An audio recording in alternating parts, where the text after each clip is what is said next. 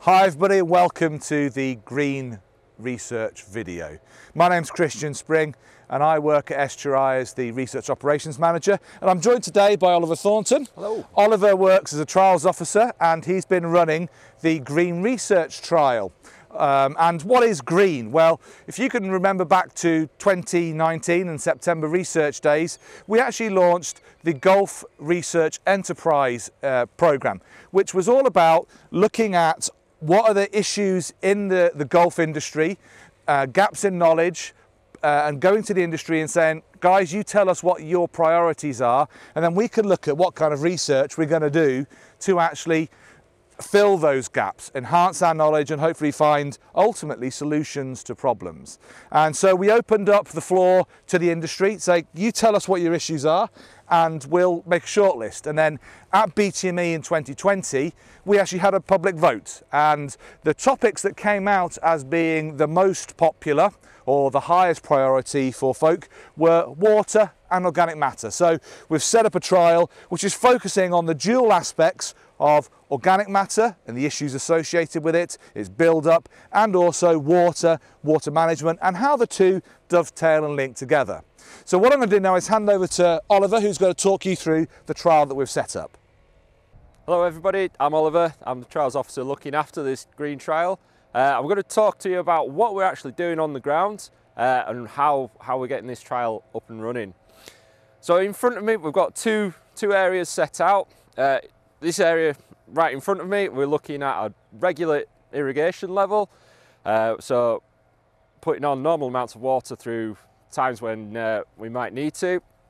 And on this area we're going to be putting on less, so about half the amount as we would do normally.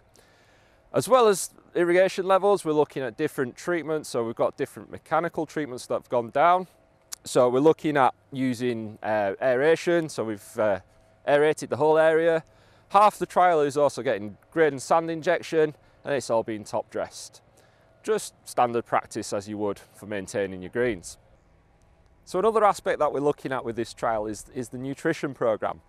So we're going to split our nutrition program into two halves. One half we're going to look at a standard program of around 100 kilos of nitrogen per hectare. The other half we're going to be doubling that rate.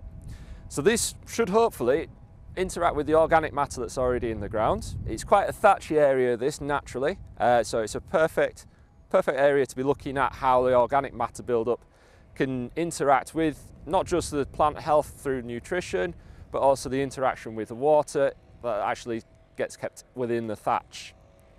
So it's all well and good talking about what we're actually doing, but we need to look at ways at how we can assess that and the effectiveness of all these treatments.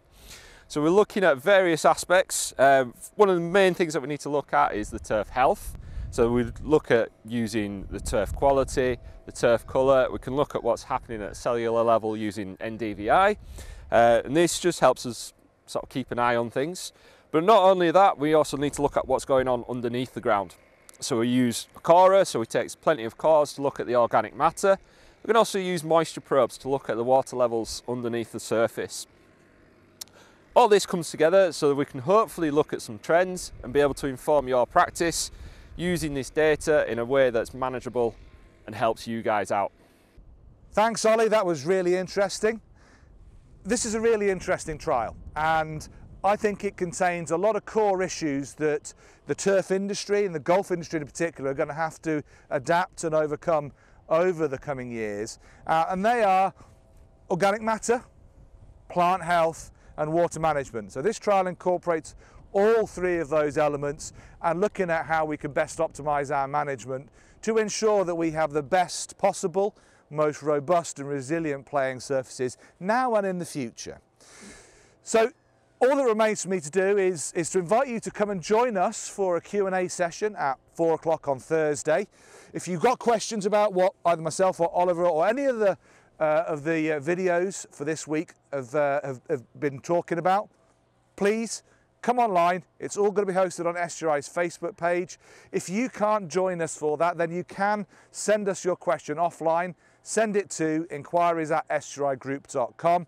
Put in the subject title STRI Research 2020 Q&A. Just helps us find everyone's questions, and then we'll answer it on the live stream. So thank you very much for watching. I hope to see you and engage with you later on in the week on Thursday.